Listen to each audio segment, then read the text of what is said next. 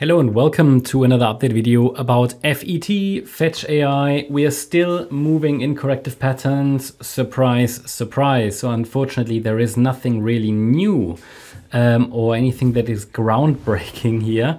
I have made, however, a slight adjustment to the chart based on the latest price action, because due to the the extension here to the right, this movement from the 13th of April, where this swing low was formed, 13th, 14th of April, this sideways range, it looks as if it looks too, let's say, too massive for a fourth wave. I did have it labeled as a fourth wave with one more low to come in wave 5 before.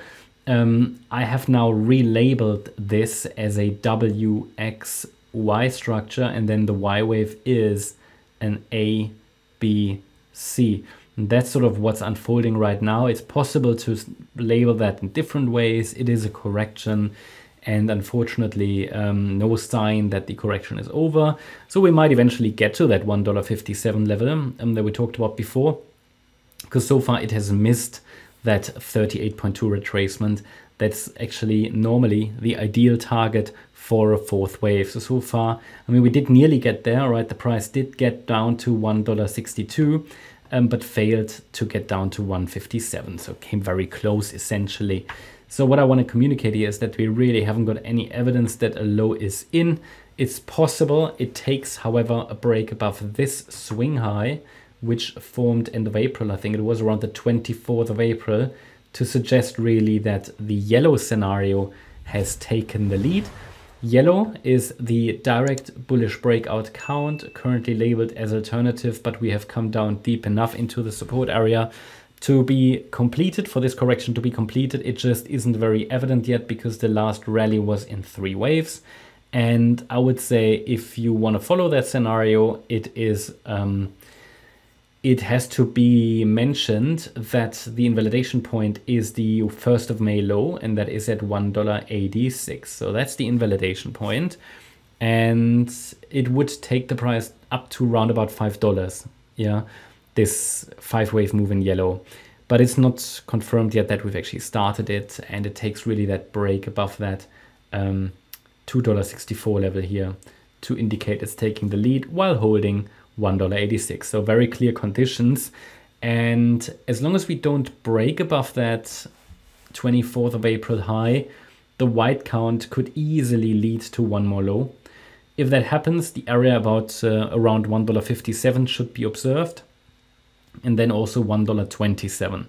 As long as the $1.27 low is, or support level, is holding, the overall bullish thesis is valid. But at the moment, you can see we only have corrective price action, overlapping price action, and it makes one more low very, very likely at the moment, okay? But that doesn't mean we need to break down completely. It means, yeah, we might just form one more low in this orange support region before another reversal attempt is made. So we continue to, our patience continues to be tested, and it is very boring, I know that. Please also consider, and that's what I'm tracking more or less actively on some altcoin charts, is that a B wave can be a triangle. I mean, if we are forming lower lows and lower highs, it's possible that some kind of an Elliott wave triangle is forming here.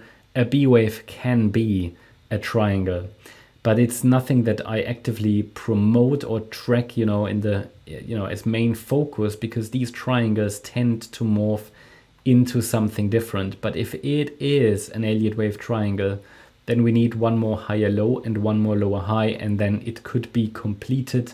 And then from here, we could see that move to the downside. That's only an idea.